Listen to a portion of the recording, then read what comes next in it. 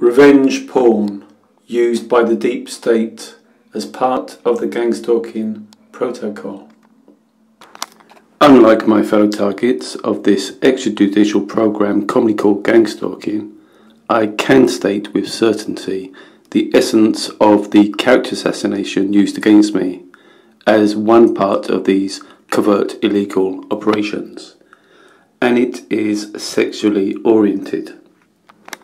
This is patently obvious because of the verbal hit and runs, as I call them, that I hear and also record, which make up the vast bulk of triggers or sensitizers used on me. There are various strands to this menacing program, which include being stalked and tracked by strangers, being subjected to deliberate noise campaigns, and being harassed. And these harassments ranging from the irritating to the very, very disturbing. And I do believe harassment hardware or weapons have and are being trained on some or many targets, but as such devices can shoot their payload invisibly and perhaps silently through walls and other solid objects, one cannot prove this without committing a criminal offence or for someone to whistleblow, and that hasn't happened yet. Consequently, I will only deal with the provable. For this video, I will concentrate on the character assassination and why I believe our deeper state is responsible for the revenge porn setup, which of course will help stigmatise me and facilitate the other parts of this program. I don't believe that what has been maliciously put out there comprises of just a verbal smear. I'm 100% convinced something has been seen. But what's been used, who did the spreading of this visual virus, and ultimately who actually gave the green light or signed this off? Let's look at the possibilities of how the powers that be accomplished their goal of humiliating, ridiculing and destroying my life via this hugely intrusive privacy invasion made public or revenge born by the state. I'll begin with the least likely scenario. Technology is available which will make you look as though you said something that you never actually said. This software is available now. Thinking about my full-time employees and their ability to survive on $8 an hour in New York City. And foremost in all of our minds has been the loss and the grief felt by the people of Orlando. Most of us don't get our health. If you've seen anything of the recent film The Lion King, you'll know it is all computer generated. Now this is a very, very long shot, admittedly, but could technology have manufactured a facsimile of me, and rather than portray me as the beautiful angelic creature that I undoubtedly am, instead turn me into a less than wholesome person and published that? The second and more plausible method to denigrate and destroy me by making public something that should never be made public is by stealthy use of a hidden camera or cameras. Cool, look at those beauties.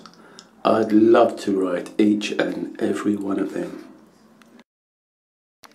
Michael, ignore them, you big, big boy. Take a look at my curves instead. Michael, this is weird. I'm off.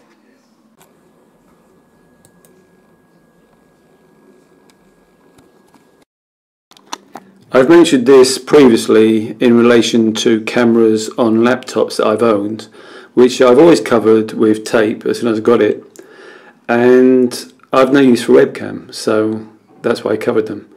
And prior to owning the laptops, I had the bulky CRT monitors, which had no camera, and I've never owned any of the brands of TV that can listen to you and spy on you. So it begs the question of how was I spied on, or still am being spied on perhaps. What is exasperating is the people's silence.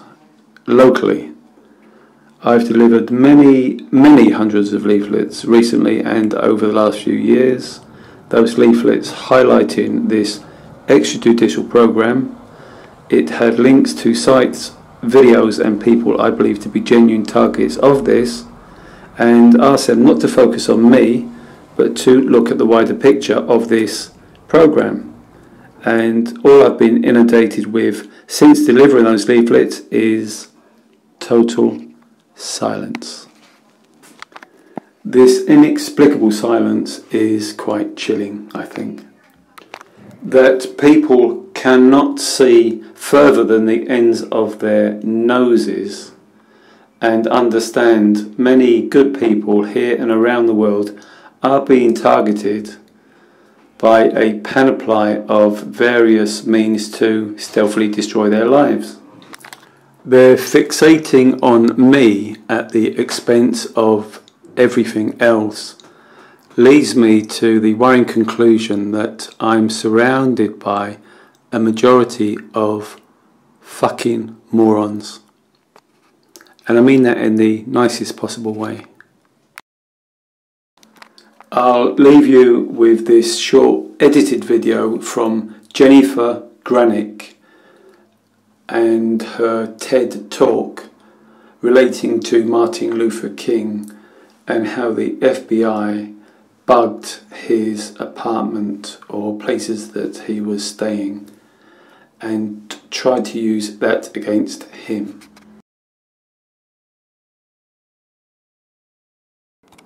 The FBI sent a package of these recordings along with a handwritten note to Dr. King.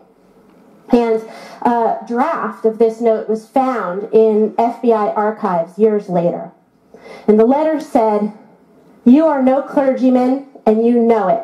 King, like all frauds, your end is approaching." The letter even seemed to encourage Dr. King to commit suicide, saying, "King, there's only one thing left for you to do. You know what it is. You better take it before your filthy, abnormal, fraudulent self is bared to the nation." But the important thing is, Dr. King was not abnormal. Every one of us has something that we want to hide from somebody.